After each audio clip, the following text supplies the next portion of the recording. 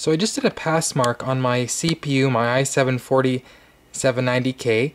I was just curious to see how it would compare to the KB Lake 7700K. And the results are pretty darn good. With my overclock of 4.4 gigahertz, my pass mark came to, just give me a second.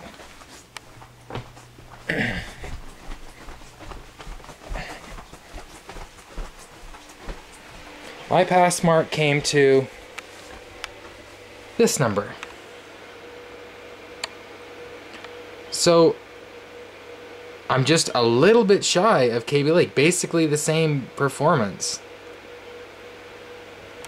Just like 200 under.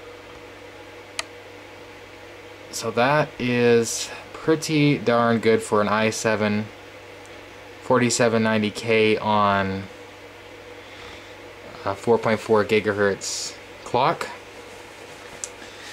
Yeah, so I'm very happy with that performance. I was thinking about upgrading to KB Lake, but now